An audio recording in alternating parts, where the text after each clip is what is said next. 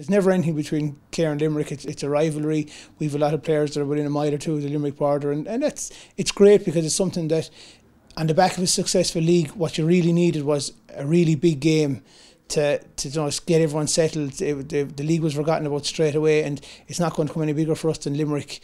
We played them in Newcastle West. Now the score, we won well, but it was a lucky goal with about 10 minutes to go, and that was really all that was in the game.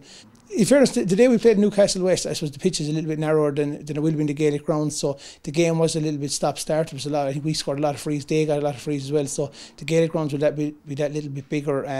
It was in February, so it's hard to read into how teams were playing then. Like we would hope we've improved. There's no doubt at all that Limerick would have improved as well. So on game plans and things like that, you probably read more into what's going on now rather than what happened back then. But it was stop-start. It's something we would hope to try and work it on, and I'm sure Limerick would be working the exact same way. It's a work in progress, and it's a very young panel, and it's something that we're kind of mindful of, that we will keep making mistakes, and it's how we rectify them. And I think the positive for us throughout the years that anytime we've lost a game, we've managed to win the game after that. So it shows that there is a learning process going on, and hopefully going into the championship, some of the things that we didn't do well in the league we'll work on and improve.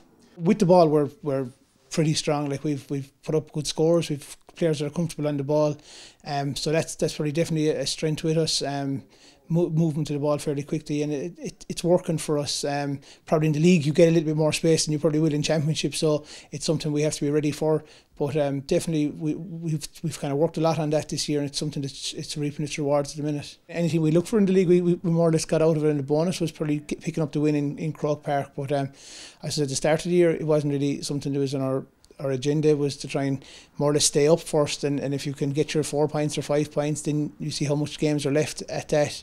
And it happened fairly quickly for us that we kind of got safe enough, so we just said we keep going, and worked out till we got promoted. And when we got to Croke Park, then it was kind of a pressure-free day. It was just go up and play, and we got the result. But I suppose the real reward was before Croke Park at all getting promoted. We were all very young the last time Clare won it, so we won't get above our station too quickly.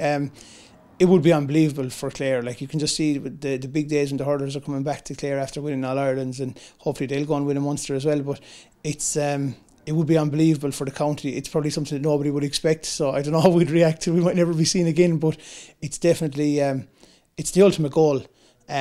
We just know we're an awful lot of steps below that right now, and it's about working on trying to get as good as we can, and hopefully someday the chance will present itself.